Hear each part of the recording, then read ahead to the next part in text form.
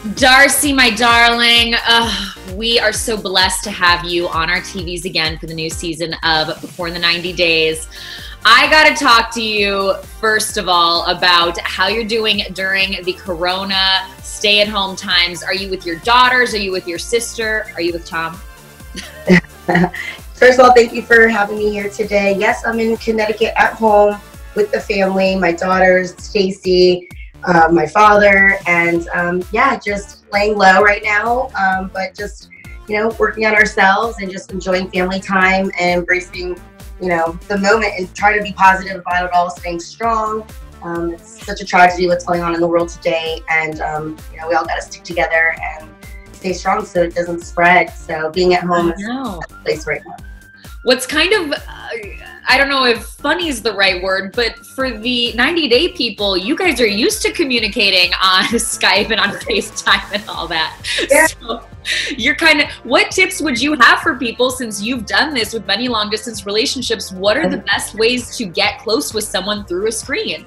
Absolutely. I mean, I've been down the block before, you know, on FaceTimes all the time with you know, relationships overseas. So kind of used to the one-on-one through video. And I think, you know, we need to just embrace that moment and just communicate together as best as we can, stay positive, give each other, you know, affirmations, hope, and, you know, little reminders of little things we can do, you know, for yourself and for others throughout the day, whether it's self-care tips, and just let everyone know that, you know, you still love them and you're there for them. Yeah.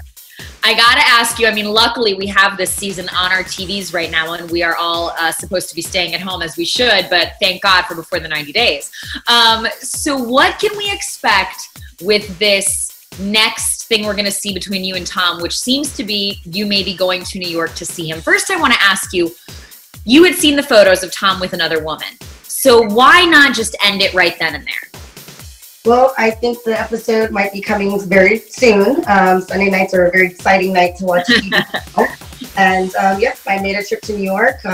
He knew at the time exactly how I felt. There was a little bit of a lack of communication during the time when we were giving, you know, we chose to give things another go. And I just felt I deserved the respect of communication and not be tangled, I guess you could say, in a sense. And when I saw the pictures, he knew how I felt about it. But I think through communication, you can understand what happened, what was going on. I don't like to be left in the dust. So when you're in a relationship, you want to know exactly what's going on, and I deserve that respect. So he did happen to come to New York for business, and we decided to meet, and you guys will see the outcome. Well, we've heard your friends, people close to you, saying they can't seem to break apart from each other. Darcey and Tom just can't seem to break apart. Why is that? What is that pull that you guys have? You know, Tom and I always had a very close bond, close relationship over the years. Even when I was in a relationship with Jesse, you know, hello every once in a while was really nice to hear how he was doing.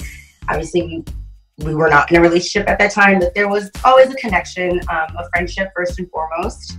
I trusted him. And then after the breakup with Jesse, obviously we rebonded, and I got to experience the beautiful time I had, you know, overseas visiting him for that time, and also Stacy and Florian got to meet him as well. And there's a lot of amazing times, you know, it's ups and downs throughout it all, no matter in what relationship. But yeah, I just think that when I got back home, you know, the communication kind of broke down again. I personally am used to long distance. Maybe he wasn't, so maybe the fear of that kind of, you know, made him second guess some things, but I was always there for him. I always was very open about, you know, how I felt about him. So he knew exactly, and I just wanted the same respect in return. Yeah. You mentioned Jesse. I mean, we've watched you and Jesse's relationship, now you and Tom's. Which relationship would you say you had like a stronger physical chemistry in, and which one a stronger emotional chemistry in? And which one involved more heartbreak? Well, when I met Jesse at the time, I was in the States. We talked for about 4 or 5 months prior to going to Amsterdam, and you know, I heard everything from him that I thought was real and right, and I just followed my heart. That was a 2-year relationship. It was toxic at times. There was some beautiful moments, but there was a lot of, you know, things that were kind of hard to work through. He was obviously much younger than me, and I have children. We did talk about a big future together. So when things started to break down, it was kind of like, I feel like I deserved better than that as well. I did try to stand my ground and honor myself and not let anyone take my power away for myself and my family. And that was the hard part, because I don't want myself to get hurt or anyone in my family to get hurt, which they did. It was very tough to go through those years in that relationship. There was actually a very strong physical attraction. So I think, when we were together, it was, toxic, and then it was just fiery at times, very passionate. But I didn't want to continue living my life that way because I felt like I deserved better, With Tom, it was something a little different. I felt, obviously, I had a stronger connection in the sense of communication. In the beginning, we had a very strong friend bond. And, when the love started growing deeper, I really trusted him, and I trusted his words, and, the things that he wanted in life were very similar to what I wanted and already had in life. We had a lot of commonality, a lot of similar things that we've gone through in life. So I related to him a lot more so than Jesse. So when there was an issue or problem, we did talk about it. We didn't argue a lot or anything like that. Jesse was more tumultuous, if you can say. It was always felt like I was on the fence. But people change, it's just, you got to follow your heart and your gut. And if something doesn't feel right, you got to take care of it. Do you trust Tom now? Yeah, he's always, someone I'll always respect. And, you guys just have to kind of continue to watch. Yeah, we have to watch and see. Is it that Jesse and Tom have become friends? I keep hearing this. Right. Yeah, I've watched a little bit of stuff on, the media and heard some of that. Exactly how I feel about that as well. But you can't really just stop what other people choose to do. So for me to kind of fuel that fire and comment back on it, in the media or to them, it doesn't suit me. That's not who I am as a person. If that's what they want, then that's what they want. I'm different, and that's just their style. You're taking the high road, Darcey. Always trying to. So we're gonna see what happens with you and Tom. How would you tease that for the fans? Will we see emotional breakdowns? Will we see any, breakups, fights between you guys? What's to come? I think you guys will see, I know you guys saw some cheers last Sunday with the spa scene with Stacey and our good friend Brayna. It's just because they know my heart and they know what I deserve. So for me to empower myself and feel worthy of who I am as a person, I need to, stand up for myself. So I don't think you guys will see many more tears. I think you guys will hear my voice more and exactly what I deserve and want in a relationship. So I think you guys will see a little bit of that journey in the next episode or two, and I think people will understand that and understand more of who I am as a person. Is this hard for you to watch back? I can't imagine what it's like to watch yourself crying and having a really tough moment like that back.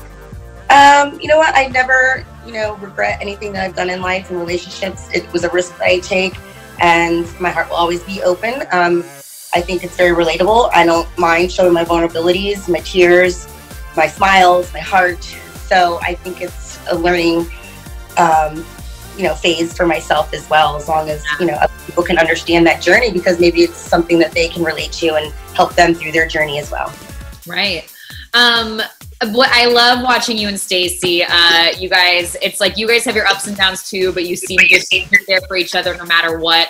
What has it been like for you two's twin sister relationship to get put under a microscope? How have you guys learned or grown from it? And what have you learned about your relationship as sisters?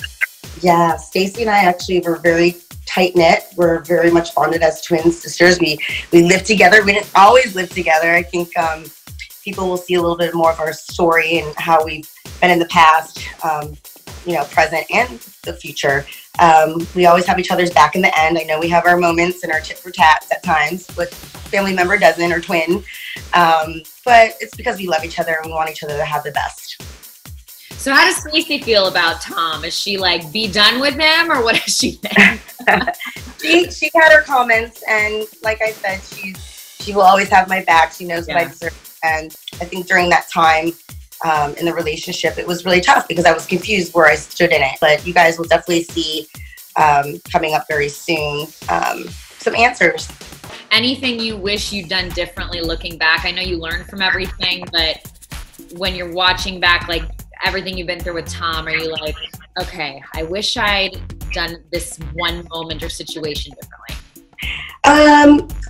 I think maybe when I was in London, I really, really opened my heart, and I really was excited for what the future holds. And then when we came back, you know, he was busy, I was busy, I have a family, and I have work as well. I work, you know, Los Angeles, we have House at 11, he has his things going on. So I just think that I wish that I didn't let myself feel a little chipped away at, or maybe deceived, because I was like, wait, you just say, you know, you're in love with me, but like, what's going on? Like, I shouldn't, you know, shouldn't have to wait or to understand if you're ready for a relationship or not. Just be honest and let me know what's going on. So, you know, I don't waste your time, you don't waste my time. It's like we both deserve love, and you know, if you're not ready, just be honest and tell me. So it's a process. It's been a long process, but you guys will just have to see. I know, Darcey, I love you, and you know, I'm watching it, I'm thinking, this woman has done so much. She's flown to London, she gave up her time, she's put her everything into it. And so I know fans want the best for you. They do. I get a lot of messages every day, like, you know, you're been such an inspiration. By seeing you go through your journey, it's helped me through mine, and I just want you happy. I want to see you with the right person, or, you know, just kind of empowering yourself more. I get a lot of hate at times too. I ignore that. I just, you know, want everyone to know to stay strong, stay empowered, and never let anyone take your power away. You deserve everything beautiful in life, and especially during this time right now in this world, it's like nothing ever before. Everything's so uncertain. You just gotta stay strong and be there for the ones that you love the most. So do you think Tom was giving you what you deserve? At that time, no. And I think maybe seeing each other in person, we really needed to kind of hone in on that and just really talk from our heart. At that point, like when we see you go to New York, were you ready to forgive him and to move forward if he didn't say the right things? At that point, I was open to see what he had to say. You know, I have a lot of love in my heart, and I just like, what would you have needed for him to hear? We're gonna watch it, but say that. What did you want to hear him say as you headed to New York? You know, I was thinking a lot of things on my way there, actually, and I just didn't want to feel confused about where we were in our relationship, and that's what I felt at the time. I felt very confused where I stood and what I meant to him. So I really wanted to hear, do you love me? Are we together? Like, what is this? What is going on? Like, be open, be honest with me. You know how I feel. I need to hear it from you. And I know there was pictures and speculation and all that, but regardless of all that, I needed to hear it from him. And, you know, it was probably best to do it in person than over the phone. At that time, it was having flashbacks of the breakup with Jesse. Like, oh, here I go again. Am I going to New York for a breakup? Is this what's happening? Is this why he's wanting to see me in person? Because if that's the case, I don't want to come. But I decided to go in the end because I needed to feel empowered for myself and stand strong and not fear it. And what was he saying to get you to come? Was he saying, I still love you? What was coming from him? After that Skype call, he texted, you know, just really want us to, you know, talk this out and see where we stand. I think he really wanted to do it in person and not so much over the phone. So it was just some few messages back and forth, where to meet, so we can kind of just not really have any sort of miscommunication, you know, through a phone or text messages. So he wanted it in person, so I honored that, and I went. All right, well, we can't wait to watch. Darcey, being somebody who's been in this franchise in 2 relationships, what have you learned about love and the way relationships work, and how have you evolved just being in them and watching the shows back too? Right, watching the shows back and just going through it personally, I actually have had a lot of time to just be more self-aware of, you know, who I am as a person and heal from the past. Breaking some past patterns that I've had in relationships that did not work out. I've also been able to decide for myself what I want, you know, creating more of a dream list and knowing what I do and what I don't want in a relationship. And instead of being always the giver, where I always felt like I was, you know, the giver in the relationship, or the one that would never say no. You know, I was very much of a yes person, and now I feel like I'm changing I'm evolving. I'm transforming into someone more confident and more self-assured and less insecure. And I just want to know that, like, so many people in this world, you know, you can just release the past when you're ready. And maybe I wasn't ready at the time, but I'm ready. And I just, you know, that whole Jessie thing, that saga's gone, you know. Bigger and better, you know. If you could, just last question, give me a couple of adjectives, a sentence or two about what we can expect. Tease the rest of the journey we will see between you and Tom this season. Okay, I would say, to tease anything, Darcey is empowered, loving herself inside and out, embracing her loved ones, and keeping her eye on the prize. How are you now? Are you happy now?